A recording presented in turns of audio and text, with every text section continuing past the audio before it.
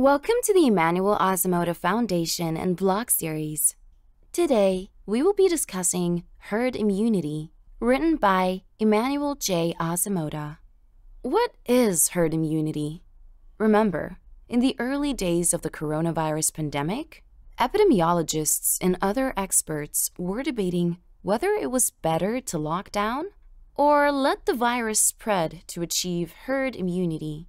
It is a question we're always faced with when a new disease, for which we have no protection, suddenly develops in a population. In this article, we'll explore what herd immunity is, how it works, and why it's such an important concept in epidemiology. What is herd immunity?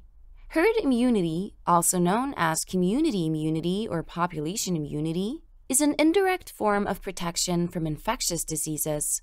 It occurs when a specific proportion of a population becomes immune to an illness. Once a threshold is reached, the spread slows down or stops altogether. This means individuals who aren't personally immune, either they've not previously had the disease or have not received the vaccine, receive a degree of protection thanks to the prevalence of immunity around them.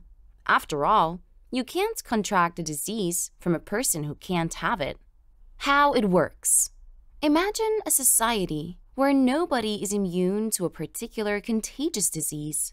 If a single person gets infected, they can easily pass the disease on to others they come in contact with.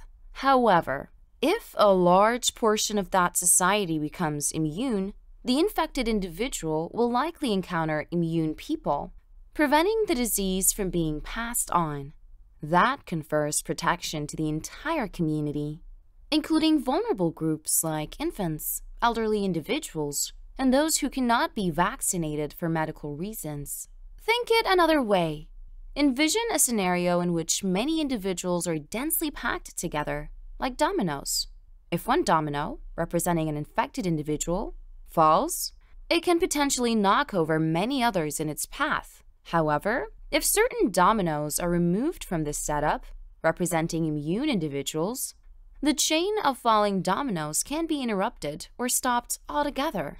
The key is to have enough immune individuals, or removed dominoes, to disrupt the chain and prevent extensive spread. The percentage of the population that must be immune to achieve herd immunity varies for each disease. For some disease, such as measles, a very high percentage, around 95% of the population, needs to be immune to stop its spread. Other diseases might require a lower percentage. How to achieve herd immunity? There are two primary ways to achieve this immunity: natural immunity and vaccination. Natural immunity. Some people gain immunity after surviving and recovering from the actual disease. However, this method can be risky, as the disease might cause severe complications or death in some individuals. Vaccination. A safer and more controlled method is through vaccination.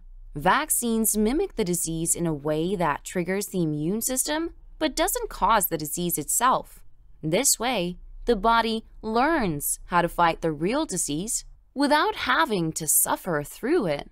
Herd immunity doesn't mean a disease will be eradicated entirely, but it can keep the disease under control and protect vulnerable groups more susceptible to complications. Achieving herd immunity is especially critical in preventing outbreaks and is a primary goal in public health strategies worldwide. How effective is herd immunity? Herd immunity relies on collective participation. Simply put, it only works when the majority of the population actively supports it. The Association for Professions in Infection Control and Epidemiology, APIC, points out the significant limitation. Herd immunity cannot be achieved unless a community holds the same view on vaccination or natural immunity. A classic example of herd immunity's vulnerability is the resurgence of measles cases during the mid-2010s.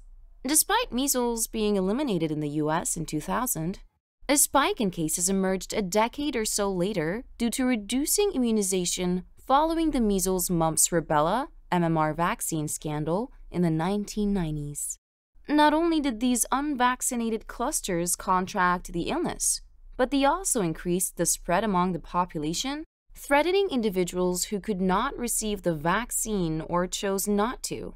Another aspect to consider is the performance of vaccines and the body's corresponding immune response. Recent research has revealed a phenomenon called waning immunity associated with the measles, mumps, rubella MMR vaccine, especially concerning mumps. Studies indicate that despite receiving a complete vaccination course, some individuals can see their immunity to mumps diminish over time.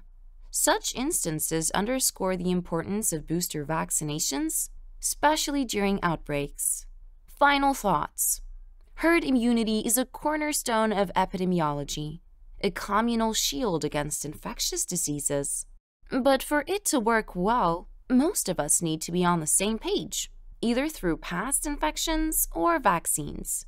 When too many skip vaccines or are misinformed, gaps appear in our shield, putting everyone at risk. So, we all must learn, understand, and act together for everyone's health.